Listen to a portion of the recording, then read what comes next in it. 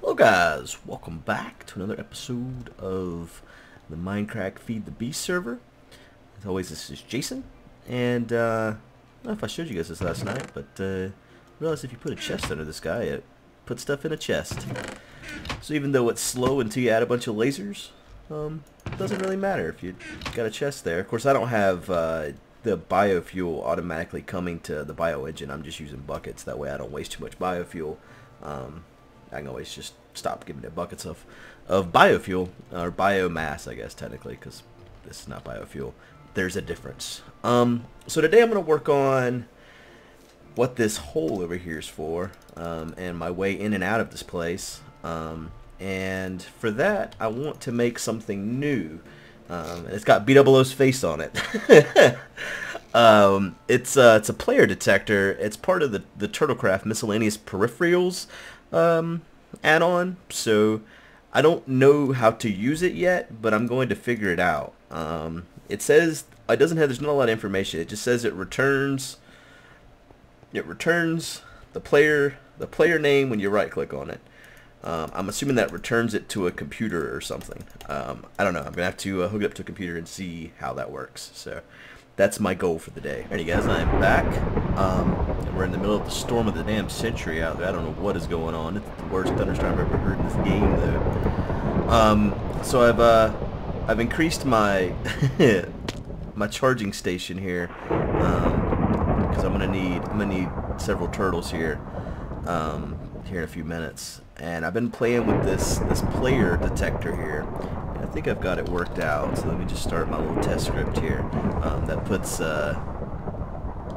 the computer into listening mode for an event, and this peripheral will give it that event when I right click. So now you can see the cursor moving there because it got what it wanted. And this is just me testing here. It doesn't do anything at all yet. It just basically returns the event type and the player name, and it's A and B because that's just how I labeled it whenever I made the script, just to kind of test it.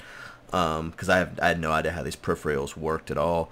So basically it's kind of like the RedNet or the disk drive or anything like that. If you have a peripheral, you have to let it know what side it is on.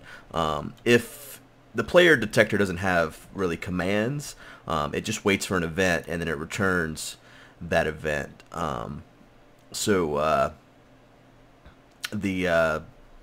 Like normally whenever you declare this P whatever peripheral wrap, you would be able to then issue commands. Let's say it had a command that, I don't know, made it dance, for example. You would do P dance, and that's like how you would run the command on whatever peripheral you declare here as P. But it doesn't. That little box cannot in fact dance. And so then I was curious exactly how it receives the variables from the pull event function. So I just declared them as A and B here, and then I spit them out just to see how it all works. So you got A and B, and as you can see on the screen here, oops, I don't know why I closed the screen to show you the screen. Oh man, got a little lag there. Yeah, I just got some lag too. Alright,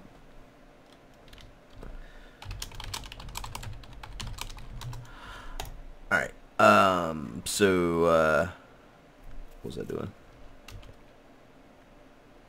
Alright, so anyways, so basically I know that I can set up this computer here, that anytime a player right clicks on this box, it will know what player right clicked on the box.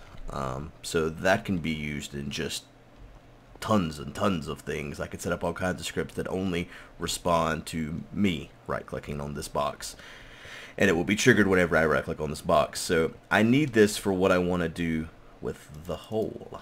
And I think, let me see how the charge is going on over here. Yeah, these guys have enough power now for me to and did I show you you guys, where'd he go? I left Noah last night, like I had talked about, and I came back a few hours later, like 3 hours, and he had 500,000 moves on him.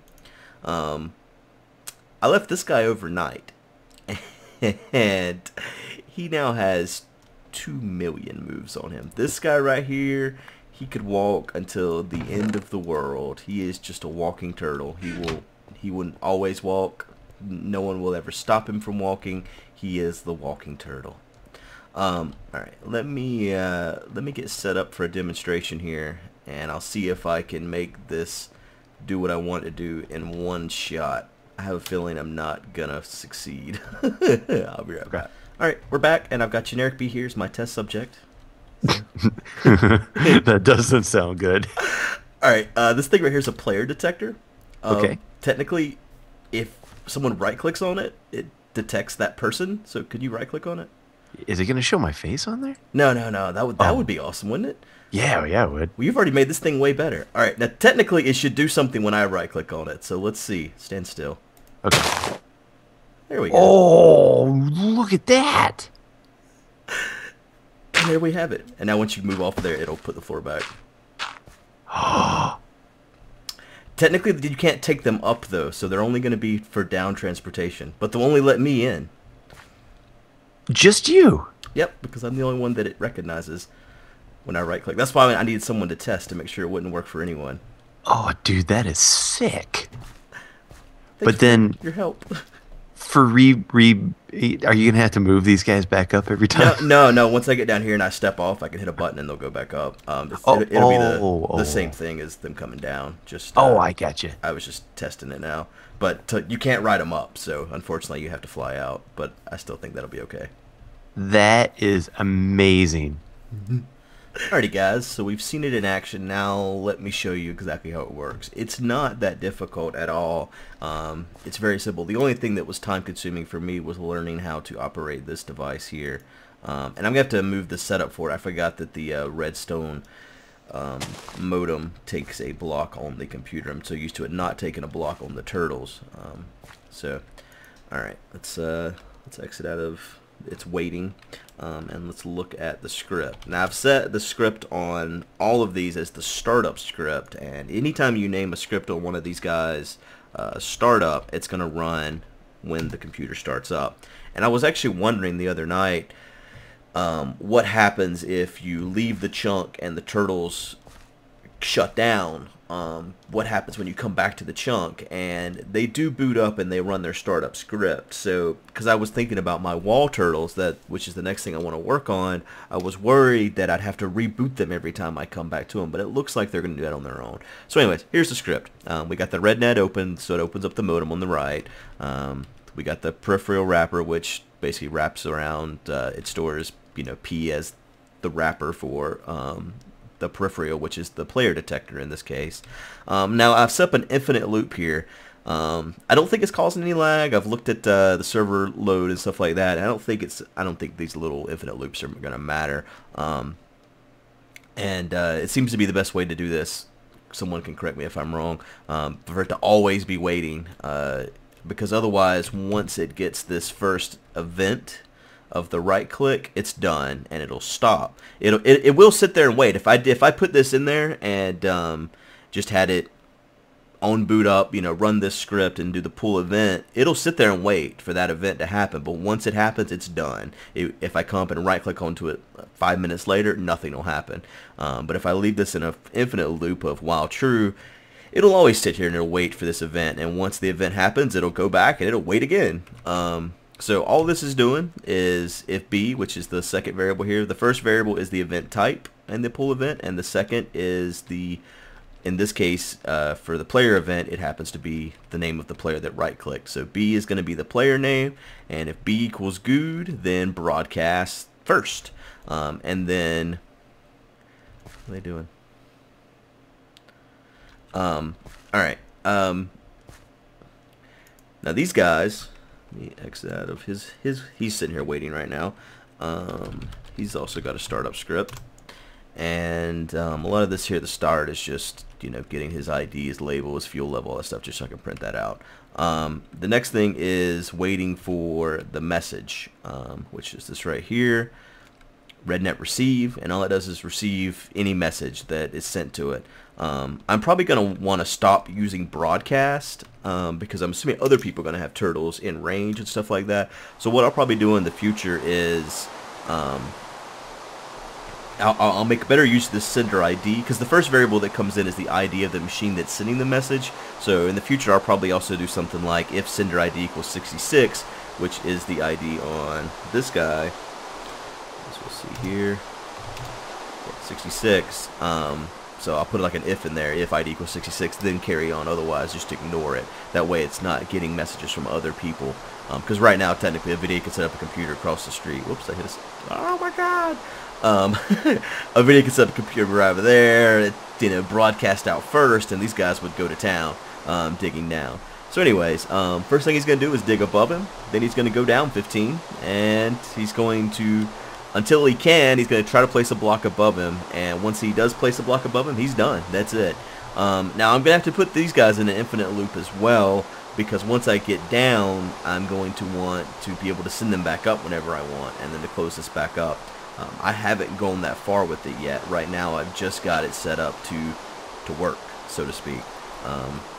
And wait, let's open this back up. Is this the one I was just showing you guys? Nope. Which one? Okay, this guy. I gotta get him ready again. Easiest way to do this is just to reboot him. Okay, he's ready. Let's reboot this. Come back up. Alright, we are live again. So now we are all primed and set. Anytime I right click on this box, I open up my house and I get to go down. Let's get a new let's impress someone else. Oh, not Michael. Poor Michael. You know what I haven't done yet is set my spawn anywhere. I'm every time I die, I spawn right back over there. I did make myself a backup jetpack earlier, but I ended up giving it to the gyms because the poor guy doesn't have a jetpack. So, what an asshole! Stop that! Make me charge my my lightsaber, my laser light show. Asshole. I wonder if you can get, oh, oops. I wonder if you can get the other types of flowers. Oh yeah, I guess you can, because there's a white one. Or is that, oh yeah, it's a new white one. Let's say, is that my same white one? Because you need these guys right here, the indigo ones, to make, the recipes for the project tables, which you guys talked a lot about in the last video. In the comments, you were mentioning the project tables have recipes, and the way I was doing it all was all wrong. And personally, I like having multiple tables. I know they have recipes. Packrat's actually the one that recommended I check out the project table, as you can see by his project table right there. And he showed me the recipes the first day. He's got a whole chest of them down here. And I'll show you guys for those that aren't familiar already, because it is convenient. Here's his chest of recipes. Where's his, one for some of you guys will recognize. Well, I guess his one for his piston is not in here anymore. He's got one for a piston. But here, electronic circuit. You'll recognize this one. Of course, he's got a chest full of stuff here. Oh, there's his piston plan. So you put that in, and it tells you what you need. So it is convenient, because, you know, it just basically says we need these things, and this is what we're missing from our inventory, the red stuff. We have this or this, because it's gray, but we don't have any cobble. So yeah, I mean, it really is convenient to have these different recipes, but I still want to have a wall of the project tables too, because I like to have multiple things ready to go. But I probably will make some recipes for some of the stuff I'm making on a frequent basis.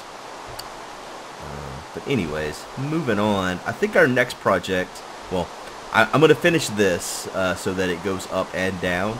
I need to edit my floors down below here, change the height a little bit. So I'm gonna tear down everything I've built and raise the floor up, I think, 2 levels. Poor Michael. And then I'm gonna put the next floor on, and I'm gonna start. I want to show you something. I really don't want to have to reset this guy. Here we go. God, isn't this badass? Isn't it just this is the life right here, man. It's like a magic carpet of guys. God, it's awesome. That makes me very happy. All right, and of course the floor will be flush with them, and they won't be placing dirt. They'll be placing whatever the floor is. But I made some ender chests. Where are they at? Here they are. And ender chests work differently in Feed the Beast than they do in normal Minecraft. So let's place these down.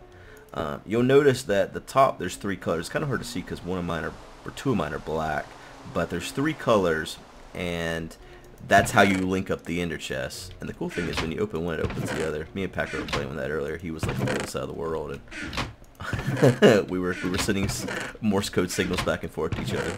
Yeah, we're nerds. Leave us alone. But you gotta have a diamond pick to break them, apparently. At least that's what I've been told. So I've made a diamond pick just for these guys. But what I'm gonna do is I'm gonna use these ender chests in the ocean area. I've decided, since I have Noah and Wall 3 or whatever the hell his name is, Wall 5. Well, let's see what his name is. Wall 5, who has 2 million moves on him. I should probably stop excavating in sets of, 8 or whatever. I'm just gonna set him up to excavate 100 and just drop stuff in the ender chest, and then I'll set up a sorting station back on this side so I can sort the stuff that they're grabbing. And I'll probably still run multiple turtles, because that way it'll be that much more faster. That's not proper English. The pace will increase based on the number of turtles that I have going. Yeah, there we go. That's as good as my English is gonna get. Oh wait, I stole one of his plans. Ignore me. Shit. But yeah, that way I can automate it somewhat to where. Because see, what I was doing last night is I was set up these scripts to go dig these tunnels for them to branch out of, and I realized that really all that stuff's a waste of time. I can just dig out big 100 by 100 areas, as long as I have a way to sort those items and suck them out. And actually, Packrat's got something set up over here that I'll probably end up using, but I want to look at something turtle-wise first before I make my final decision. But see, he's got his excavator going right now, and he's using this transposer, is what that's called, to shoot the items out. And I don't know if this guy is what is pulsing this thing. I think it is. I think this is like some kind of redstone pulsar or something. It's pulsing every 0.35 seconds. I don't know how to make one of those though. And this little ball going up and down is the chunk loader, so that's not part of it, by the way. See, here's his ender chest that's hooked up to his not excavator, his quarry somewhere off in the distance. And don't mind me, Packrat. I'm just telling all your secrets to the world.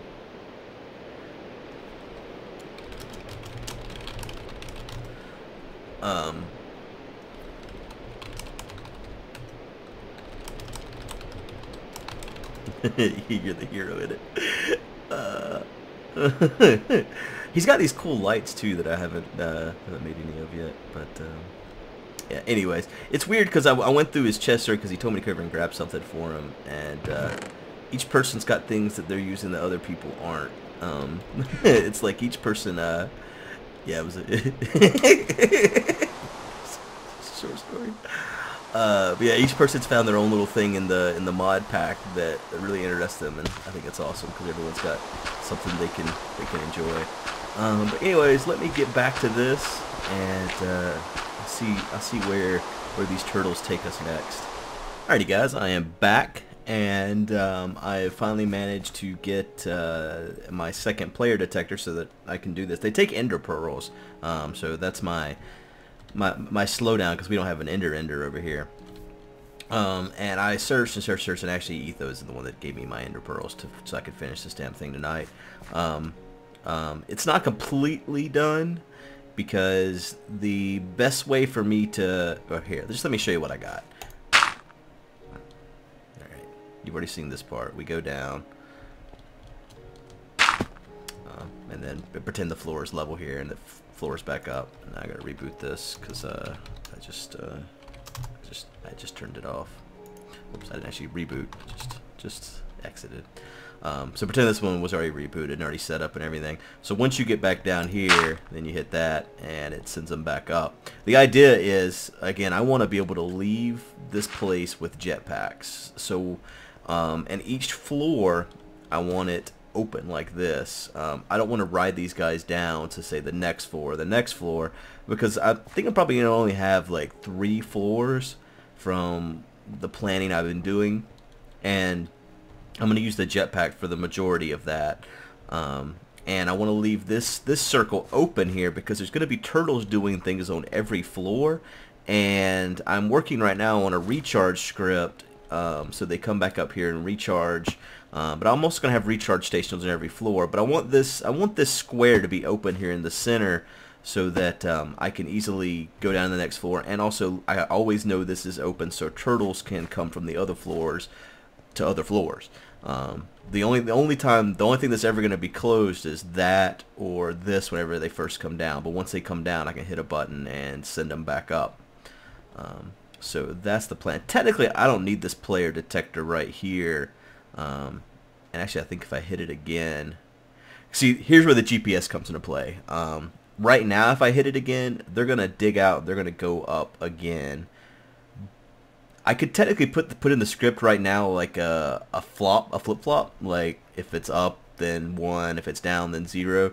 But I think it would be better to do it with GPS, because I really want to get into the GPS anyways. But I think it would be better with the GPS because no matter what, they can always check their height, and I don't have to do the loop. It's like right now I'm telling it to go up 14 blocks. But what I could do is tell it what this height is, and let's say the server crashes and the turtle's halfway down. And whenever I hit the button, he'll go up 14 blocks, which will be too high. But if it's set up with GPS, he'll go to the height that he's supposed to go to. So that's the idea behind what I want to do. And technically, right now I don't have it set up where I can call it back down here. But again, that's where the GPS comes into play, because I can have this computer set up to always just send out the same message, and then the turtle will check and see, well, where am I at right now? Oh, okay, I need to come down. See, right now I can call them back down with the computer, because I know how to. But I mean, technically, shouldn't have been able to, you know what I mean, if that makes sense. But this only works for me. That's the thing I like about the player detectors. Now granted, you could player could go into the computer and change the script, or they could just fucking dig if they wanted to get into the plot. So I mean, it's one of those things that it's cool, but it's, you know, doesn't technically keep anybody out. But I guess it's kind of like a lock on your door at home. That doesn't really keep anyone out. It just keeps the honest people out. So that's the same thing with this right here. It keeps the honest people out. But I think that's about it for today. I feel like I've accomplished one of the many goals that I've had going into this for different ideas I've had. I really like this player detector, just because I can do. There's a million ideas going through my mind right now, just involving just this player detector alone, because there's so many things that I can make it do based on the player that interacts with it. It's almost like having a command block or something, because I mean, you know, right now I'm showing you how to use it with just me interacting, but I could have these guys do something different depending on who it is. Like I could have an if in there. If, you know, B00 comes up and right clicks on it, they encase him, you know what I mean? Or they come up and they start attacking him. I could do that for anyone. I could have an else in there, like if it's Good, come down, anyone else, bring them halfway down and then split the waters and let them fall, you know what I mean? There's so many things you can do, because you know who the player is the moment they hit that box. So if you get everyone lulled into this sense of, oh, I just gotta tap this box and it'll let me into Good's house, and then one day you change the code and it kills them. That would just be awesome. But I was thinking about this for houses like just out in the open too. Like you could have it open the door, and if it's a player you don't want, the attack turtles come out and kill them or whatever. For someone like Zisto, that would work out really well, because it lets him in the house and it kills anybody else. So much for finding him as the beast. But yeah, I think that's about it for today. I appreciate you guys watching as always, and I'll see you all next time. Bye.